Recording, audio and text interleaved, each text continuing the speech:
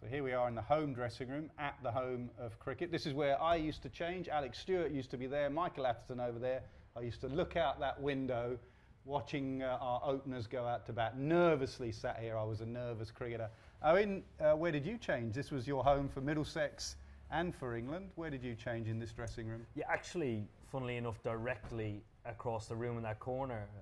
For my whole England career, I used to sit beside Joe Root, who was the far side of the corner. We used to enjoy a glass of wine after a day's play or after a win or a loss.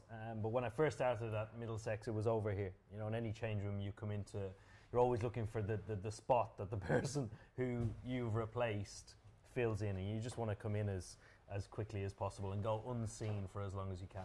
Were you a superstitious cricketer? I mean, if you'd done well in a certain place, you went back and tried to change there? Well, actually, that's part of the reason I used to sit in that corner, was because there's always been a TV directly in my line of sight, and I loved engaging with the reality of what was going on in the game. So the scoreboard was in the bottom left or bottom right, and you knew exactly what was going on because you had a great view of what the ball was doing and how the batters were going, as opposed to sitting out on the balcony and riding the emotion of the game. Let's talk captaincy. You're obviously one of England's finest captain, not one of. Let's talk meetings and team meetings. Where would you do your team meetings and your final Churchillian speech? Would it be in here or away from here? No, well, to start with, I actually hated team meetings, and not for the fact that they were meetings. I hated the fact that you would have to put people through team meetings who despised them as much as I did. There was a huge amount of value that you could get out of every team meeting, but you know, sports personnel or sports people haven't got a great deal of concentration span when it comes to sitting down and staying still and taking in information. So I always found the most effective way for the team that I led was to have a team meeting beside the nets and make everything relevant about what we were trying to achieve going forward at the net. So you'd have conversations with the bowlers at the end of their mark, what they're trying to achieve, and try and visualise the opposition batsman at the same time, and trying to visualise what fields you would set and how they would counter that in many ways. But I always found that the nets were always the place that you would learn the most, and the place where people felt safe in being vulnerable and you know, trying out new things that you were potentially trying to get them to do. What about, you didn't have many, but what about if you had a bad day, a really bad day? Where would you have your debrief there? Because I remember you told me that famous loss in Adelaide against Bangladesh. The very next day, Peter Moores called a team meeting, and you didn't agree with that. Why?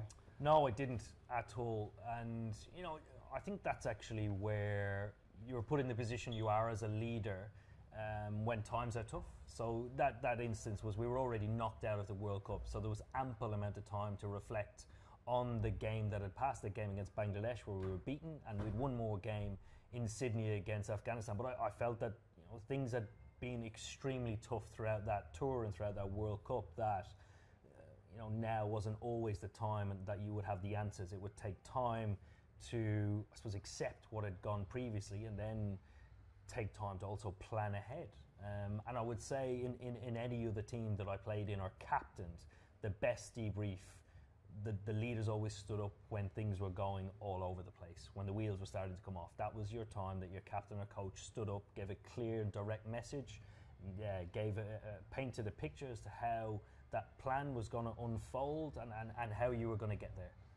I always thought it was a really bad idea when you lose a game or things go badly for you, is to open it up to the change room, because there'll be a million different ideas, because so many other personalities that will be feeling various different things. There'll be somebody in the change room that will feel nothing and just want to move on as soon as possible. But trying to accommodate everybody within that is very, very difficult. So a clear, cut, concise message, reiterating where you want to go and what you want to do, and then accommodating different personalities once you leave the changing room. What about use of an analyst? I mean, you used them quite a lot. You even used them on the pitch sometimes. You had messages sent out. You can get so much information from an analyst.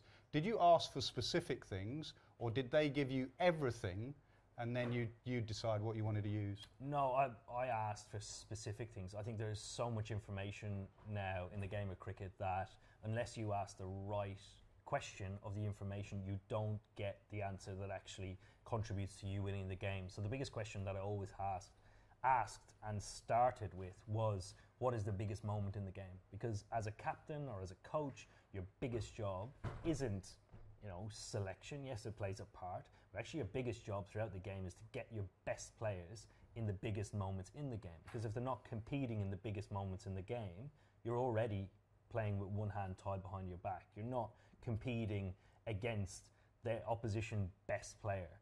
And that became interesting over the years because as the shorter formats evolved so quickly and so finely, when we first started captain, it was the power play. You need to get your best bowlers and batters in the power play to capitalise on the fielding restrictions, but also having 2 new balls. But now it's evolved into, right, when's the opposition wrist spinner going to bowl? Or do they have an unbelievable death bowler? So you need to actually front load your batting and ride off the last period of the game for certain teams that you play against. So that question would always move and be determined by the team that you're playing against, which I loved and I found fascinating because you're always looking for different answers and different equations to try and ultimately achieve the same goal.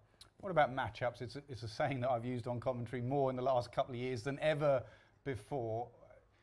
Is it as simple as you don't bowl this bowler against this batter? And can you say to the analysts, yeah, it's not his matchup, but I have a gut feel that it'll work today? Yeah, that's your captain's prerogative, really. So when you look at matchups and try and integrate matchups into a team, I can remember the transition, from people thinking it's absolute waffle to, this is stuff that actually works. And you integrate it by talking about it within your own changing room. Right, if you had to win a game and you had to score 15 off the last over, who's the bowler you would most likely want to face?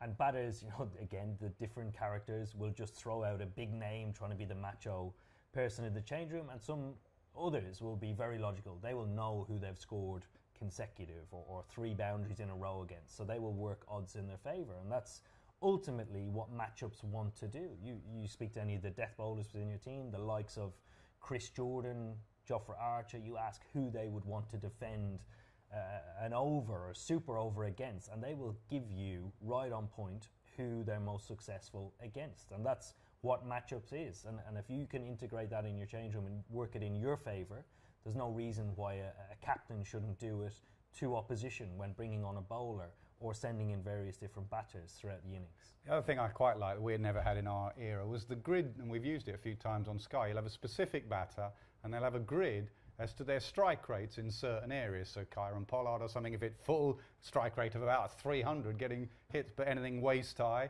he may struggle with. That fascinates me because people do adapt. There was a series in India where you had the grid against Hardik Pandya, and the grid said, don't bowl full to him, bowl everything around about waist high. And you did that for 2 games, and it was brilliant. And the 3rd game, he had obviously worked on it, was waiting for it, and kept belting it over deep square. So do you feel that? Do you have to change as a batter changes? Yeah, I think you adapt. I don't think there's any player on the planet that doesn't have a weakness. There's no player on the planet that has a well-rounded game enough that he strikes it at 200 all the way around the ground. It just doesn't exist. So it's asking the question of the data. Where is that area that gives him the least likely chance to hitting a boundary, and where is the area that gives you the most chance of getting that player out? So Hardik Pandya is a great example because we implemented that plan based on data. Because the guy is so good at hitting sixes, we went to the area that he was most unlikely to hit a 6, and he countered that.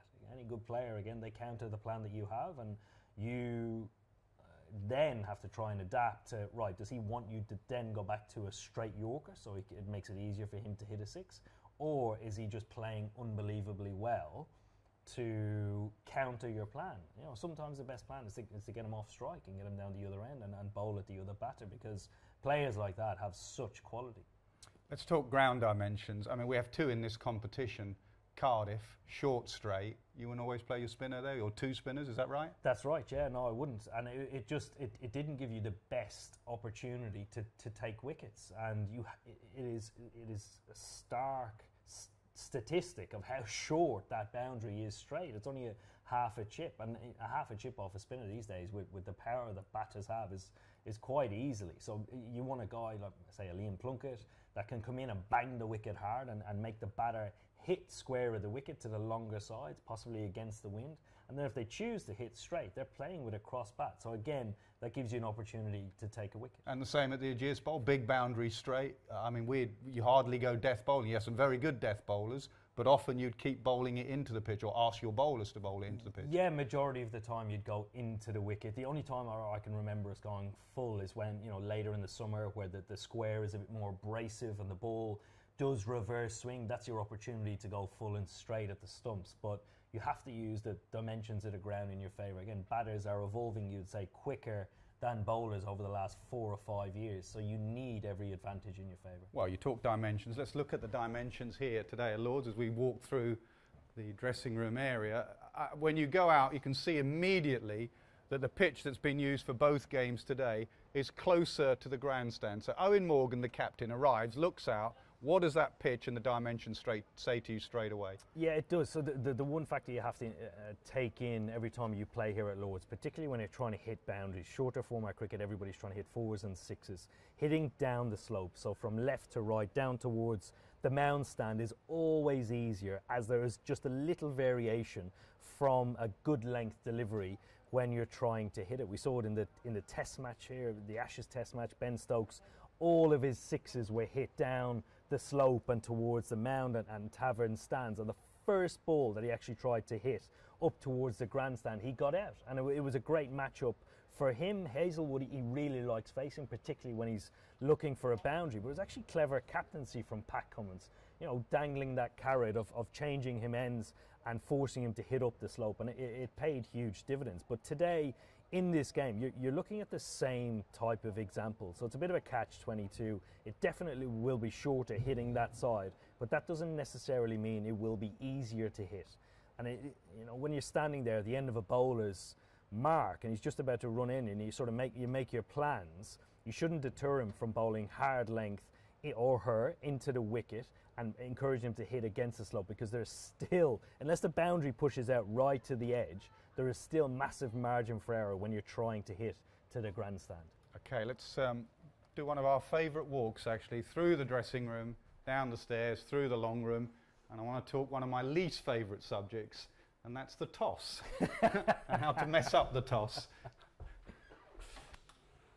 So we come out the home dressing room. First things first, while we do this walk, this great walk, were you a nervous cricketer? I was a nervous cricketer. When you were going out to bat, were you nervous? I was more anxious, I'd say, than nervous, just simply because this is one of the only times that you're on your own. There's so many people that talk about cricket being an individual sport, but as a batter, you walk from the changing room until you go and see your mate that you're going to bat with is probably the loneliest time that you're going to be as a batter.